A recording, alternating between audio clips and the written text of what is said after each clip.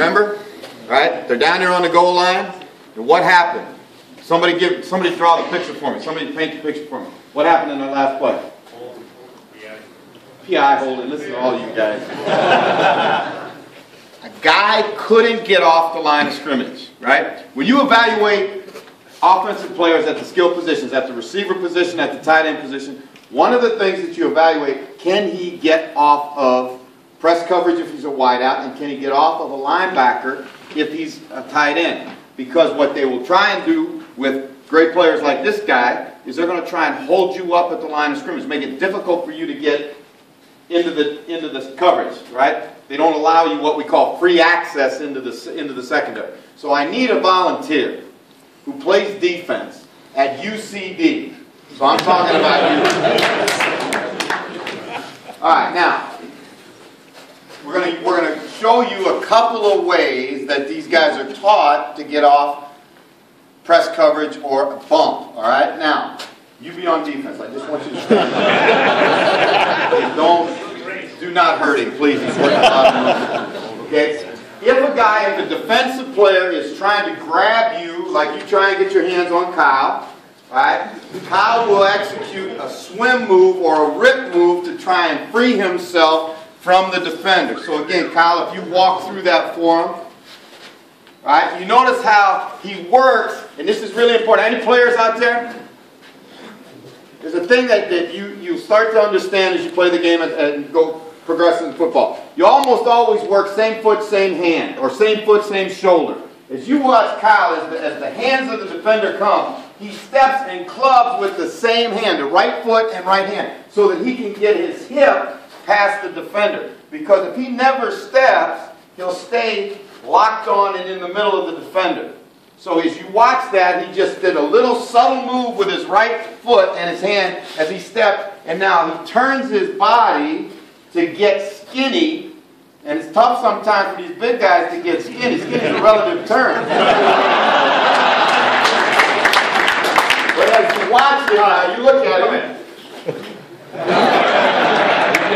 If you look at Kyle, here's what the defensive player has to hit. All of that surface. And what he needs to do is he needs to compress his surface by bending his knees and bringing his pads down. And then as he turns his shoulders to get skinny, watch how his surface disappears. Now that's all the defender has to hit. So it's a constant game of trying to fit through gaps and get skinny. So one more time, please. All right, now, Kyle's got to get off the line of scrimmage and attack the cover 2 safety, which is me. He's going to go with a head fake just to set up the defender and then work his swim move to the outside. Ready? Go. There you go, right there. All right? Don't feel like you're the Lone Ranger. He does it to him every Sunday. All right? That is really, really critical, and that transcends every position on the football field. That's one of the skills that you have to master to be a great receiver. Now, how many players out here? You're fired. You can go sit down. You know, it's in our game and the games that these guys play as young players, right, which is a little bit different here in Europe, and one of the skills that young European players need to really learn is how to, frankly, catch the football. In America, the games, basketball, baseball, those are sports where we use our hands. Your kids, you grow up over here playing sports where typically you don't use your hands very much, all right? It's football. As you catch the ball, I want you to extend your hands. Look how big his hands are, all right? Again, talking about each position on the field has basically a job description. One of the things that they measure in the combine is the width of your hands. Show me your hands. See how big that hand is? And the object of football is to catch the ball in your hands, not on your body. And he uses what that ball looked like it disappeared in there, didn't it? He uses what we call hand selection, all right? You don't want the ball off of your body because your pads are hard and the ball has a tendency to bounce off. And you watch him catch the ball out away from his body, right, in front of himself so that he's catching the ball. And did you hear how quiet it was when he caught the ball? If you shut your eyes and you listen to a bunch of guys playing catch, the ones that catch the ball soft, you can hardly hear the ball go into their hand. And again, he's got such natural ability to catch the ball in his fingertips.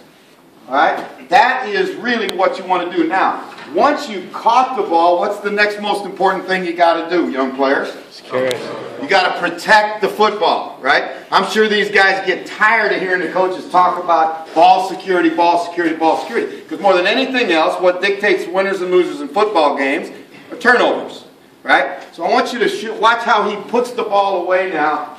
As soon as he catches it, he locks it up and puts it what we call high and tight on his body so that the defender can't get at it. And again, as you watch these guys play in practice, as they catch the ball, it's almost an immediate reaction that they take the ball and again, seep the ball away as soon as they catch it. So again, you got a chance to watch an all-pro player here today in Dublin, Ireland, teach you how to catch the football and get off the line of scrimmage. How about it, Prakash?